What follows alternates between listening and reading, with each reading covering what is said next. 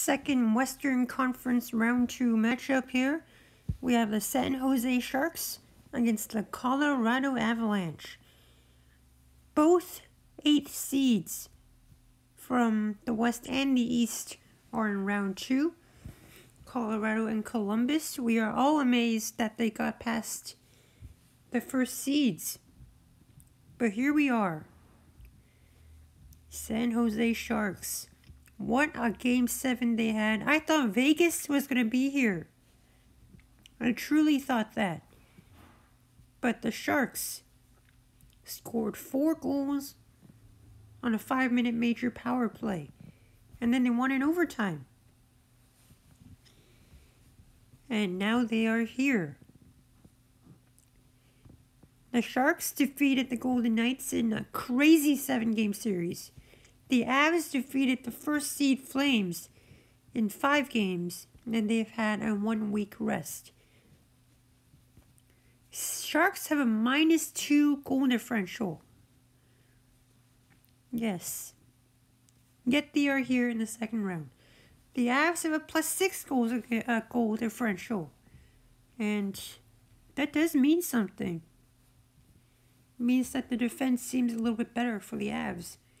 The Flames are no slouch. They can score. And yet the Avs were able to stifle that offense. For the Sharks, Carlson has 9 points. Hurdle and Couture each have 6 goals in 7 games with 8 points. Kevin LeBanc had a 4-point night last night against Vegas in Game 7. He's up to 5 points. Pavelski might be injured. That was where the 5-minute major was called. He might be injured. I don't know if he's going to be here for Game 1. He has 4 points. Looked like it was a pretty serious injury to his head, but he might be back for Game 1. The Avs points leaders have Rantanen with 5 goals and 4 assists for 9 points. McKinnon has 8 points. Tyson Barrie has 5 assists. Wilson and Nieto each have 4 points. Goaltending is where the Sharks have struggled all year. And certainly did not really improve in round 1. Yet they are here.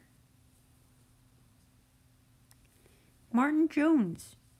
He allowed 20 goals in his 6 starts. 3.2 goals against average. .904 save percentage. To be fair to him, Game 6 basically was all because of Martin Jones. 58 out of 59. But the previous 3 games... the previous... So Game 2, Game 3, and Game 4 is where he definitely struggled. I believe Dell played Game 5. Or was it Game 4? Aaron Dell got 1 start in there. I think he was the only backup who played for all 16 teams. Interesting storyline. Can Martin Jones sustain his play over his last 2 games? He has played pretty well in Game 6 and 7. We'll see if he can carry that over to this series right here. Colorado, Grubauer, he remained pretty consistent. He allowed just 10 goals in his 5 starts, so with a 1.9 goals against average and a .939 save percentage. Special teams, I think they are pretty similar. They're pretty close. The Sharks power play, 23.5%. Penalty kill at 72.4%. The Avs 20% power play, 77.3% penalty kill. It is worth noting that the Sharks did win the season series 3-0. They played on April the 6th. That was not that long ago, and they won 5-2. That was the most recent meeting between these 2 teams. Now, if the Sharks don't score, they are done. if the Avs could stifle the Flames to only 11 goals, they could very well do that to the Sharks. If the Sharks can't score, they will be blown out. Sharks rely heavily on their offense to try to save their goaltender. Goaltending, if Martin Jones can't keep his consistency levels high, the Avs will trample the Sharks. Because Grubauer is so good that it is very well possible that the Sharks aren't going to score that many goals. If the Sharks don't score goals, they will allow goals.